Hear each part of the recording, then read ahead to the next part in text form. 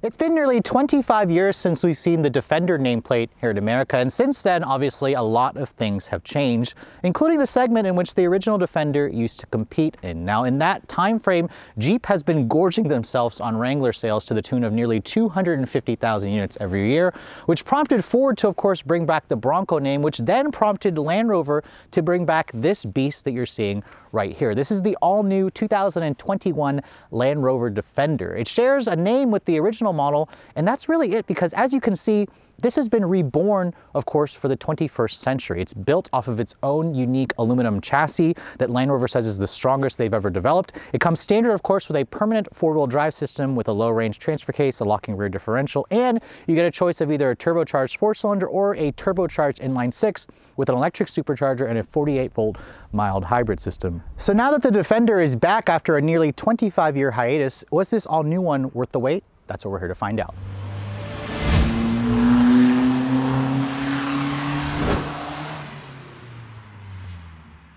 Hey guys, before we get started on the video, I want to give a quick shout out to Omaze for sponsoring this video and supporting this channel. You know, I've been working with Omaze for a little over a year now, and I have to say, they've given a lot of viewers the opportunity to win some pretty insanely cool cars. However, this car kind of takes the cake for me because Omaze is giving one lucky person the opportunity to win a brand new 2021 Audi RS6 Avant plus $20,000 in cash. As you guys know, the RS6 Avant is the crown jewel of fast wagons. It's the wagon that we enthusiasts have been clamoring Audi for years. I know when I first saw the wagon back at the LA Auto Show a couple years ago, I was practically salivating over its gorgeous styling, its standard 591 horsepower 4-liter bi-turbo V8 with quattro all-wheel drive. Remember, this wagon looks like a family car on the outside, but it gives you the ability to sprint to 60 in around 3.1 seconds. Audi's latest super wagon goes head-to-head, of course, with the Mercedes-AMG E63, but I personally think it looks a lot better. So if you guys are interested in winning this wagon plus $20,000 in cash, be sure to visit omaze.com/RR Audi RS6, where you can go in and enter for a chance to win and support a great cause like the Peterson Automotive Museum. So what are you waiting for, guys? I haven't had a chance to actually review the RS6 wagon, but here is your chance to actually win this car plus $20,000 in cash. So again, be sure to visit omaze.com/RR Audi RS6, where you can enter for a chance to win this amazing prize and support a great cause. And now, let's get back to the video. So I was about 8 years old when the original Defender left US showrooms because it didn't really do well in terms of sales. Land Rover at the time was kind of struggling, and buyers were looking for vehicles that were just much more fuel efficient. However, those times have passed, and now we are in a time frame where a lot of people are looking for an SUV like this that portrays a very rugged image that can also go off-roading, because Jeep has been seeing some strong sales, and of course Mercedes with their G-Wagon has again been seeing strong sales. Let's take a look at the design of this all-new Defender. Now, first of all, just like the original Defender, Land Rover is offering it in Defender 90 and Defender 110. This one here is the 110 because it's the longer wheelbase four-door version. And this one here is also the Defender X, which means it's the top-of-the-line model. It has some unique styling elements, namely you're going to notice this black painted grille, or bonnet as the Europeans or the British would call it. I think it looks particularly good in this gray exterior color. I also like this kind of diamond-plated finish here on the grille, which really makes this thing look tough. It makes it look rugged. It really goes well with, of course, the all-aluminum chassis, which Land Rover says is the strongest they've ever developed. It's a stronger platform than even the Range Rover. Now, looking at the rest of the front end, I love the way this looks here. It's a very, blocky, very masculine look. You've got these standard full LED headlights. This particular one here has an upgraded LED with a very distinctive signature LED daytime running light. You have LED turn signals, LED fog lights, LED low and high beams, and then the X model includes this starlight satin silver finish on the front of the front air dam and as well as on the rear. I think this is, again, a vehicle that's very distinctive. In my week's worth of testing, I had a lot of people looking at this thing, particularly Jeep owners. So again, Land Rover really knocked it out of the park when it comes to the styling of this vehicle. Now, Defender 90 and Defender 110 used to mean the wheelbase length of those models. Now, obviously, with the new version here, Land Rover has made this vehicle significantly larger, and really, they should call it Defender 100 and Defender 120 because the wheelbase of the four-door model is around 119 inches long. It's nearly 120 inches long. Its overall length at 197 inches long is also significantly larger, but although you should know that the spare tire at the back adds about 10 inches of length, really in all actuality this is around 187 inches long. It's about the same size as a Jeep Wrangler Unlimited Rubicon model, which is again a really relatively small vehicle, but this looks a lot bigger when you see it in person. Now I want to talk about the wheel options, of course. An 18-inch steel wheel is actually standard if you guys go for the base model. A lot of people like that for its heritage design. I particularly love the 20-inch wheels with the dark gray finish that you get on the X model. The X model also includes these orange painted calipers, and all Defender 110 models will come standard with an adjustable air suspension. If you guys go for the Defender 90, a coil spring suspension is standard, and that gives you around 8.7 inches of ground clearance. When you go for the air suspension and you jack it up into off-road mode, it'll give you a total of 11.5 inches of ground clearance, which is again rivaling that with what you're going to get from like a Jeep Wrangler and Ford's upcoming Bronco. Now, looking at the rest of the styling here at the side, I love the box look to it. You have this color contrasting roof with this really nice panoramic sunroof as well. And this is also an area where a lot of people are going to talk with the new Defender. This right here are the Alpine windows or porthole windows. This is again a throwback to the original Defender. I'll show you what that looks like on the inside. And this panel here also stands out in a very interesting way. You can actually paint this black if you don't like it how it's body colored right now.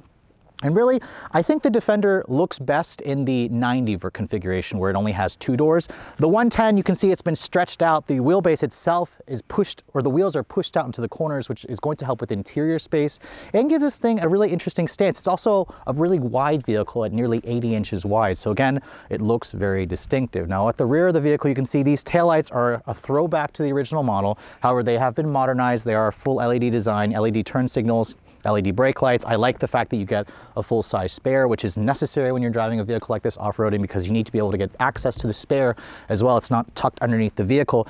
And then down here you can see it's got these orange recovery tow hooks at the back, which is actually optional, and you have more of that satin silver finish here on the rear bumper, which really gives it a very premium upscale look to it. Now, again, another classic styling cue with the Defender is this side opening rear liftgate, which by the way, it does open on the wrong side for me. If you're gonna park this thing on the street, it should open the other way. But with this particular one here, it only has the second row seats. It doesn't have the optional third row. You get around 34 cubic feet of space. I will say this material here is great for when you wanna get things like wet and dirty, but it does make stuff slide around. I'd recommend getting a cargo net. There's also a little bit of under-seat storage or underfloor storage under there, which is pretty nice. And with the second row seats up, you get 34 cubic feet of space. If you fold down the second row, Land Rover says you get around 79 cubic feet of space. So it's pretty obvious that the new Defender is one attractive looking vehicle from the outside, but what about the interior? Land Rover has always been pretty strong in this area as well. And if you guys remember the old Defender, that interior was very just bare bones. Land Rover nowadays represents luxury, technology, and comfort to go along with some of your off-road capability. Now, as you can see, looking at this Defender's interior at a glance, now the first thing I'm noticing, I love the interior color combination of my tester. They call this Heritage Tan. It has kind of like a two-tone look, of course, with the black. It's got this very nice, durable, water-resistant material here on the part of the seat. The leather here, of course, is upgraded because I have the Defender X model. If you guys go for a base 90 version, that actually will come with cloth seats and it won't have cruise control. But this one here is the more luxury-oriented model. Although you do notice some elements about the Defender's cabin that doesn't exactly scream Range Rover, but you can tell it is kind of in the same family. Now, looking at the door panel here, you can see a lot of exposed screw heads, which again adds to that heritage feel and gives you that impression of durability, like this thing is kind of built to withstand abuse. The door panel materials are soft touch leather here on this upper portion and the lower portion over there. And you have a lot of storage cubbies over here on the door pockets, which is really nice. More of those exposed screw heads, which is also, again, pretty cool to see in the interior. When I shut the door has a nice solid sounding thunk. Remember, this is the stiffest platform that Land Rover has ever developed. It's even stiffer, of course, than the Range Rover's platform. Now, here's the key fob for the vehicle. This is the current Land Rover key fob. It is a little bit on the larger side. They also offer an activity key if you guys want, which is similar to what I've shown you in some other Jaguar and Land Rover products where it can get wet. It basically just works like a watch. The button here to fire up the engine is right here by the shifter. And you can see when the engine starts up, you hear that typical straight 6 snarl. It actually lets you rev it up, but there is quite a bit of rev hang, but that engine is super smooth. That's typically what you associate with a straight six. So we'll talk about that, of course, later on in the test drive. Looking at the rest of this cabin, let me talk about the interior materials, because Land Rovers, and you guys know, are not inexpensive vehicles. And this upper portion of the dash here looks like a hard touch plastic, but it's actually slightly padded, but it also has a rubberized texture to it. The dash vents are interesting design. They're way up here, which I found to be a little bit on the awkward side when I was trying to direct the airflow to my actual face. I like the actual leather stitching that you get here. This piece right here, you can kind of customize this and get it wrapped in several different colors and whatnot. This is actually part of the whole structure of the vehicle. Remember, the interior has a lot of nostalgia in here. You can see it spells out Defender there on the passenger side, and on the driver's side, airbag. The horn also has a nice solid, or nice meaty sound to it. It doesn't sound or weak like, you know, some vehicles that I've tested with, or modern vehicles with their horns. But the steering wheel itself is a power tilt telescoping feature. Land Rover and Jaguar put it on the right side as opposed to the left. You guys saw me reach for the left side first. That's kind of what I'm used to. The steering wheel itself is unique to the Defender. I like the way it looks. I like how it's a 4-spoke design. As you can see, it's also a heated wheel that's included on this particular trim. The seats on my test are also heated and cooled, which is nice. You have a 12-inch reconfigurable LCD display over here where you can kind of change the way this looks. You can even put the GPS in there if you'd like. It's controlled via this little panel right here where you can choose all different kinds of sources and whatnot. So this is, of course, a modern vehicle with a lot of modern tech features, and it's what a lot of buyers are demanding. This here, of course, is their new infotainment system. This is a 10-inch touchscreen infotainment system. It's called Pivi Pro, which is a really interesting name. But this is, of course, the debut of their new infotainment system. As you can see, it has Android Auto and Apple CarPlay. It is not wireless, though. You can see my phone is connected down here. There's also a wireless phone charging pad over here. But I will say that the responsiveness of the screen is still a little bit on the laggier side. I think the graphics look beautiful. I like the way, you know, Waze looks when you pull it up. It also looks pretty nice. See, there's the GPS for this vehicle.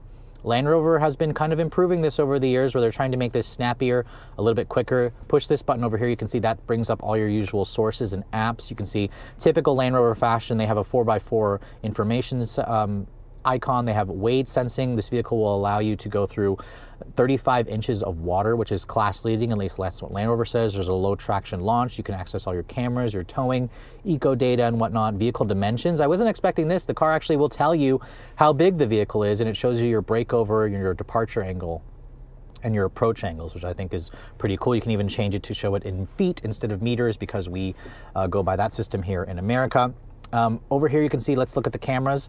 Wonderful camera quality resolution. This is actually standard on every Defender 110 model, which actually surprised me. I really love how Land Rover gives you all these different views, of course, which is necessary if you're going to be taking this vehicle into off-road situations where you're afraid of damaging it, or you don't want to curb a wheel, or you want to see if your truck can clear a rock or an obstacle. This is very important when you're going off-roading. It has front and rear parking sensors. You can see there's an on-road mode, there's an off-road mode. There's even a tow mode when you guys are planning to load up a trailer. You can see different views to how to help you do that. So again, this is all very nice, but as you can still see, it's still a little bit laggy and slow at times. It is significantly improved, of course, versus, you know, the previous system that I've tested in other Land Rovers, but it still could be beefed up in terms of the processing speed. Land Rover says this new system, the Pivi Pro system, has over-the-air software updates. So of course, this is only going to get better as time goes on, where Land Rover will be able to push updates to the system to improve speed, improve usability. So overall, I like this system. I just think that it does have a little bit of a slight learning curve, and I think it needs to add wireless Apple CarPlay and wireless Android Auto. Now over here you can see hard buttons, of course, where you can access the air suspension for the vehicle, the climate control, like I said, the low range transfer case, traction control. Your climate zone is over here. You have a volume knob, and then this controls the 8-speed automatic. There's a little trigger here at the front. Push that to go to reverse, kick it back to go to drive, and then push P to go to park. Down here you can see 2 USB ports, a USB-C, nice storage area there where my phone fits. And then you can see here genuine wood trim, which also feels nice. It's a low gloss sheen wood. Big cup holders over here, wireless phone charger, and then there's a nice padded armrest over here. And I like the way this looks right here. You can actually option this in to be a refrigerator if you'd like. My tester doesn't have that feature, but it's a pretty deep storage cubby, which is nice. The seats, I find them to be pretty comfortable and supportive. They don't look like much, But as I mentioned earlier, these are the upgraded seats with the heritage tan interior, which is nice. The cabin is full of some LED lighting in here, which is also good. Your panoramic sunroof controllers over here, which you can see. This one goes all the way to the back, in addition to having those really cool Alpine roof windows at the roof of this vehicle. That is very much a throwback to the original Defender. And then over here you can see the glove box is on the smaller side. It's damped, but it's not lined with felt. So overall, the cabin definitely gives you that big commanding view of the road. It has all the modern tech features that you like, including a heads-up display on this particular one. And it also feels relatively roomy in here with plenty of headroom. So this is a cabin that, while it isn't quite as luxurious as a Range Rover, it feels very much durable, and it has modern tech features like the 14-speaker Meridian sound system on my tester, which sounds pretty good as well. So I think a lot of modern and the faithful buyers are going to appreciate what Land Rover has thrown in with this new Defender. Now, getting into the back seat of the Defender 110, this is the one that you're going to want if you guys plan to actually carry your family and friends back here, because not only do you get the full-size doors as opposed to the two-door model, Land Rover says you get around 39 inches of legroom back here. 39 inches is a surprisingly good amount. This is a little bit more than what you're going to get in the Jeep Wrangler Unlimited. I don't know what the Ford Bronco is going to offer yet, because I haven't had a chance to drive that vehicle just yet. What I do like is the fact that the floor is almost completely flat back here. Land Rover actually gives you 4-zone automatic climate control on this particular one here, and you also have heated rear seats, which is nice. No cooled rear seats, however, although it looks like there could be a spot for one if you guys have that feature available in other parts of the world. You also have 2 USB ports here and 2 regular 12-volt power outlets. And overall, the back seat itself is pretty comfortable. Keep in mind, this one here is just the 2-door, or is the 5-seater version. They also offer a 2 or 3rd row, which will seat 2 people. And you can also get another option where you could actually put one more seat in the front, in the middle between the two, between the center console, which is interesting. I haven't seen that one yet, but you can get that 6-seater configuration in the 3rd row, or in the 2-door model as well. Now, one of the other things I'm also noticing, the panel roof does let in a lot of light, although I'm not entirely sure why there's this random black bar here, where they could have just made it one continuous piece of glass. And these Alpine windows, these are a really interesting feature, although you can't really see much, but this is supposed to be there when you're out there on safaris trying to look at animals or birds or whatever out in the sky. So again, very, very nostalgic, great throwback, but the back seat back here is relatively comfortable, and if you fold this armrest down, you get cup holders, although you should know that these rear seats don't recline or slide forward in any way. Now, under the hood of the modern Defender, we're of course going to find 2 available modern powertrains. The base version is a 2-liter turbocharged 4-cylinder with around 296 horsepower.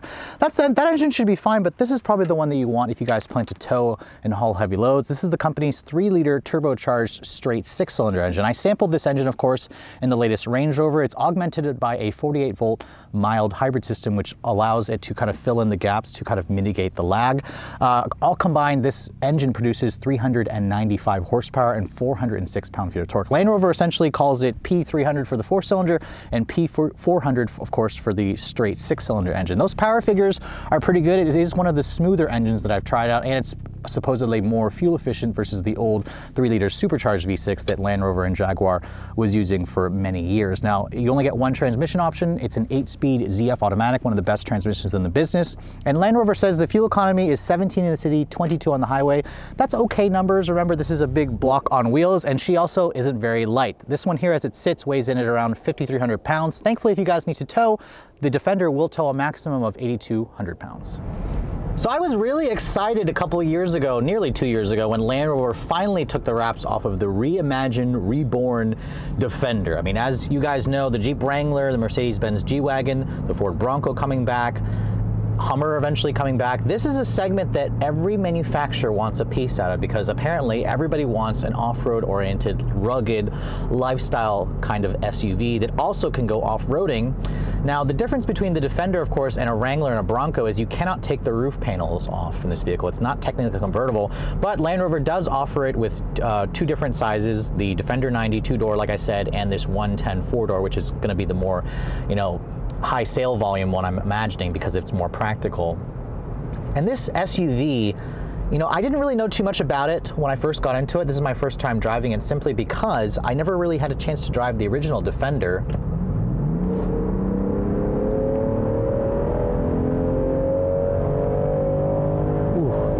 Wow. And this one here, of course, being the Defender X, has the 3-liter Ingenium inline 6. It's a turbocharged straight 6 with a 48-volt mild hybrid system. It has technically an electric supercharger, making almost 400 horsepower. So this is an SUV that does have plenty of power. I mean, Land Rover says you'll get to 60 in around 5.8 seconds. And it just loves to scream and rev. It's so smooth getting up there. So this is a really fantastic accelerating vehicle. I haven't tried out the 4-cylinder turbo, which has about 100 less horsepower than this. Land Rover says that'll dash to 60 in around 7.7 seconds. This is probably the powertrain you want that befits really the luxury image that you get with a Land Rover model. Now, of course, this new platform, this new Defender, is nothing like the old one in the sense that it's now a completely unibody construction. It's got a basically aluminum platform. It's Land Rover's bespoke platform for this vehicle. It's the stiffest platform they've ever built, they tell us. And you really feel that behind the wheel. This car, this truck, feels exceptionally smooth, exceptionally stiff. It feels like I could take this thing off-roading into any kind of conditions, really. And just, it'll basically take a beating all day long. It also will tow a maximum of 8,200 pounds. The roof, for Christ's sakes, can hold 320 pounds on the roof dynamically, which means when I'm moving, 600 pounds when I'm just sitting still. So the structure of this vehicle feels incredibly solid. The air suspension that's standard on the 110 also translates to an incredibly smooth ride quality. I'm genuinely blown away with how excellent this car feels, this truck feels. It feels even better to me than the last Range Rover that I drove, which has always been kind of the Mac Daddy of the Land Rover family.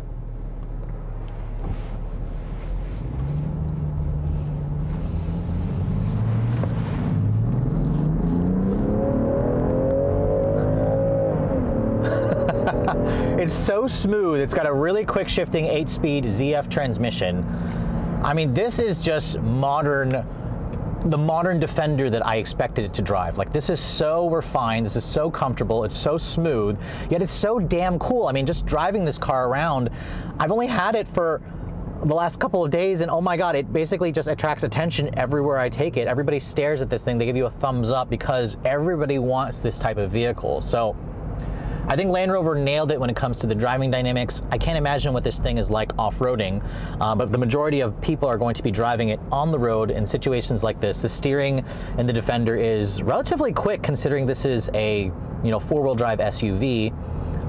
It doesn't translate much in terms of feel, but you do feel that the suspension is softer and you feel it kind of leaning around.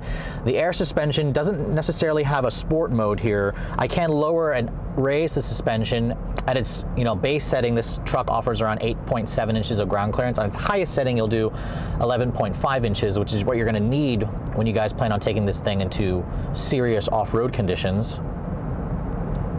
And in terms of the driver assistance tech, my tester, of course, is fully optioned. So it has Land Rover's full speed range adaptive cruise control. It has lane keep assist, automatic emergency braking, blind spot monitoring with a cross traffic alert, all of the modern tech that you expect. Yet look at the visibility in this thing. I love the view out of this truck. Now, I will say that the pillar here is a little bit large, but you have these gigantic side mirrors. I love the square shape. You can see out of the back relatively well considering there's a massive full-size spare tire back there. But I just get a sense that I'm driving something nostalgic, something that's really, really cool. And that's kind of what you feel when you drive a Jeep Wrangler. I imagine that's what you're gonna feel when you drive a Ford Bronco. Same thing I feel when I drive a G-Wagon. The G-Wagon, of course, is far more expensive than this vehicle, but still at 85 grand, this is not what I would say affordable. Keep in mind the Defender 90 starts at around half that price, at around $50,000 or $46,000 for a base model. But even just the mid-range power, the transmission is so smooth, it's so responsive, it has so much low-end torque, and it's very responsive as well. There's very little lag for this car, and that's because of that electric supercharger. It just moves the truck out really well. Much better in this vehicle versus the last Range Rover Sport that I drove, which had this same powertrain. I drove that almost 2 years ago, and I have to say it's so much better in this truck versus the Range Rover, so I'm impressed by that. But let's try just a quick from a stop acceleration run in this thing. It does have automatic start stop.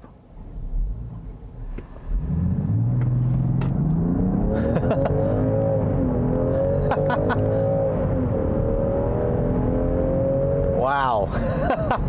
For For a beast that literally feels heavy, solid, secure, that's a box, this thing accelerates with authority. It has plenty of power, so I love this powertrain. I haven't driven the 4. I have to recommend the 6. If you're gonna spend the money, you gotta spend another 12 grand and get the 6-cylinder. It is just fantastic. But even going around this corner here, the Defender handles it pretty well. I mean, yes, it does feel a little top heavy. But look at that transmission. It's just so responsive. I love driving this thing.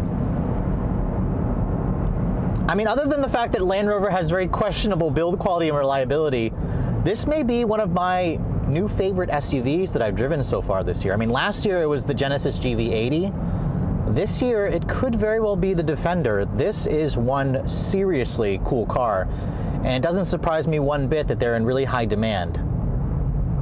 Now, in terms of the fuel economy, in my few days that I had it, the trip computer is saying I'm averaging 15.8. Now that is a little bit lower than the 1722. On the highway, it got a little over 20 mpg. So again, it's a big box. You're not going to buy this thing and expect the best fuel economy. It would be interesting if Land Rover decided to do a plug-in hybrid of this vehicle that has, you know, enough range to give you like 50 miles or so. But for now, this is plenty of engine for about 90% of people who are planning to buy this thing. It feels very much like a luxury SUV, yet it doesn't give up any of the durability, the ruggedness, the nostalgia that you get from the original Defender. So bravo, Land Rover, you've done a phenomenal job with this new Defender. So I figured this wouldn't be a Land Rover review without showing you guys some kind of all-weather or off-road situation testing out this vehicle's capability. And I just so happened to be lucky enough to get slammed with a pretty significant snowstorm here in Pennsylvania. As you can see, the roads are not plowed, well, they're plowed, but there's still a good amount of snow on the ground. We got nearly a foot over the last couple of days. And it's just the perfect opportunity to test out the four-wheel drive system of the Defender. Remember, this comes with a full-time four-wheel drive system. It's always basically in four-wheel drive high. I can also lock the rear diff, the center diff. I can put it into a low range mode. And this is a pretty relatively steep grade right here. I actually see a lot of people get stuck on this road constantly.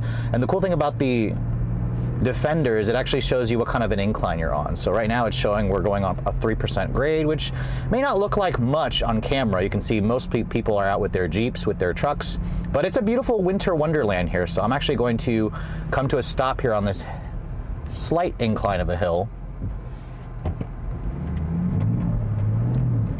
And you can see the traction control starts to cut power and send power to the wheel with the best grip. And aside from a little bit of shifting, it just kind of goes along about its business with very little fuss. In fact, I rarely even notice the 6 inches of snow on the ground that I'm seeing around here because the Defender just handles it with such ease. Now, I will say that the tires that this model comes with are Goodyear Wrangler all-terrain tires, and they are not the best in the snow. I'm noticing that the vehicle still slides around a lot more than I would like it to, considering the fact that it does have an all-terrain tire. I would have expected it to be a little bit better. So my recommendation is if you're always driving in these winter conditions in your Defender, consider putting an all-terrain winter tire on this vehicle. It would really help with the traction situation, with braking, of course, with the slippage. But you can see it also stays pretty quiet in here. I mean, just driving around, you can hear some of the snow moving around, but this vehicle just feels so confident, so secure, so stable. And I think that's what's important about buying a vehicle like this. Land Rovers in general, to me, have always felt so secure and so stable. And in these kind of slippery conditions, it's just kind of amplified. I mean, look at the scenery, guys. This is absolutely beautiful. This is just the perfect vehicle for this type of scenario. Surprisingly, the driver assistance tech is also still working. I can feel the active lane keep assist trying to shove me back over because it sees the yellow line. I have to hug it a little bit because of this, a foot of snow on the side of the road here. But I'm surprised that the driver assistance still works. Now, there were times where the front sensors got completely caked on with snow, and it did flash a little warning light that said front emergency braking unavailable due to sensor being covered, which is normal when you're in these kind of situations. Now you can see these kind of conditions is not something I'd probably want to be stuck in, something with front wheel drive or rear wheel drive with all season tires on it. Maybe with winter tires you'd be fine, but there isn't too much snow on the ground, but it is pretty icy. The outside temperature right now is 28 degrees. So some of the sleet that we got as well, you know, is refreezing. It's making for some pretty icy conditions. I'm also noticing this vehicle likes to kick around a lot of snow. You can literally see it in the side mirrors as it throws snow around, so you may want to consider getting mud guards. This particular one that I'm driving does not have mud guards, and you really will see all the snow that it kicks around.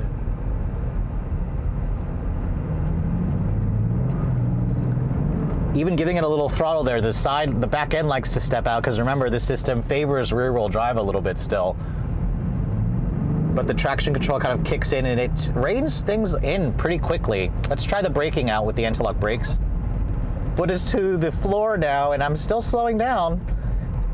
Surprisingly, the ABS noise isn't quite as harsh as I expected it to be. Wow, this is such a fun car. I really wish I could find an empty parking lot to go do some donuts in this thing, but I'm impressed with the brakes. I mean, you put my foot down hard here, you can feel the ABS working. I mean, could you imagine, like, what was it, like how horrible it was when we didn't have anti-lock brakes to kind of rein things in? Cars today are just so much more safe with stability control, traction control, anti-lock brakes. This is just a much safer vehicle to drive in snowy conditions. You can see it's a winter wonderland out here. Very pretty, but the plows have come through here and plowed a little bit. But it looks like there's still a couple inches of snow on the ground. Now you can turn off the traction control in this vehicle and have a little fun.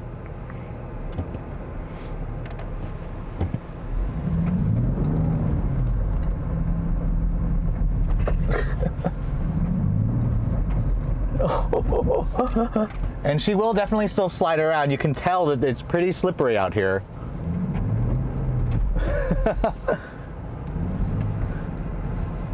But there, I'll leave the traction control off right now and I'll just floor it. Let's see how it puts the power down. Now this is really just testing tire traction out.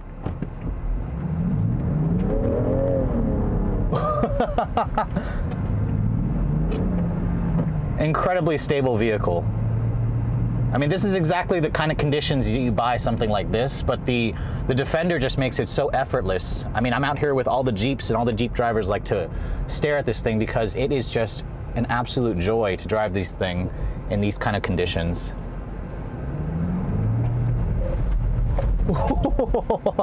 And with the traction control off, you can feel it definitely likes to let the tail end step out a lot more. It's pretty slick out here, so again, these tires are not wonderful in the snow. They get the job done, but I would recommend leaving the traction control on and going with a snow tire if you're going to be in these kind of conditions all the time. So nearly 2 years ago, when Land Rover first took the wraps off of the all-new Defender, I was really impressed with it initially at the auto show. And I have to say, after spending a few days with this vehicle in person and actually driving it and getting a chance to live with it, I was blown away with not only the design of this vehicle, but I'm kind of blown away by the entire package of the Defender in general. I think it's just the right size. I think the four-door model is going to give a lot of Americans exactly the type of vehicle that they need. It gives you basically everything that you like about a Jeep Wrangler, the off-road capability, the rugged image, but it also kind of throws in some more refinement. You get the luxury that you expect with Land Rover. You get much more horsepower and torque from that turbocharged straight six-cylinder engine, and I also really like the interior of this car. At first, I thought it was a little cheap from certain angles, but after living with it, the new infotainment system is improved, the seats are pretty comfortable. It got decent gas mileage, although on the highway, I couldn't get it to get anywhere near the 22 miles per gallon that the EPA says. I got around 19, 20 miles per gallon, and really, I found very little that I didn't like about the Defender, except if you guys are going to consider the fact that Land Rover typically isn't known for offering strong build quality and reliability. Now, I will say, in my couple days that I had this thing, it didn't give me any problems aside from a little rattle in the dash or in the driver's side door panel, which I'll chalk down to maybe an early pre-production model. But really, when it comes down to the pricing, this is where the Land Rover is going to obviously cost more than something like a Jeep Wrangler. As this one sits here, the fully loaded Defender 110 X model with basically everything, stickers for around $85,000. $85,000. Now, $85,000 is around $25,000 more expensive than a fully loaded Jeep Wrangler. Now, of course, if you guys want to go for the Defender 90, the base model, that'll start at around $46,100 plus destination. That actually is not bad. You're looking at around $16,000 more than a Jeep. I think at that price point, the Defender is worth the extra upcharge because this is a Land Rover. However, you should know that the base Defender 90 doesn't have cruise control and it has cloth seats. You have to, again, step up to at least an SE model to get those premium touches.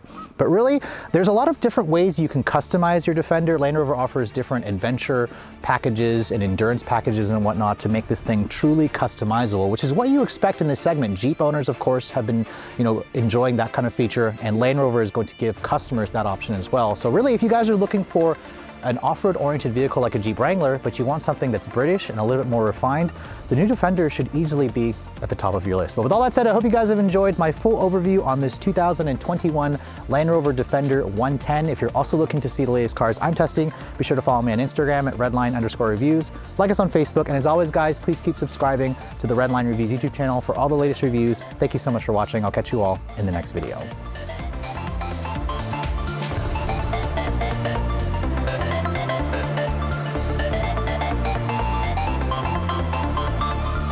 Besides the name, this shares nothing with the original Defender because it's riding on an all-aluminum monocoque unibody monoblock. Monoblock. Okay. Sorry. Yeah, it's fine. You're working out your kinks. Should I start from the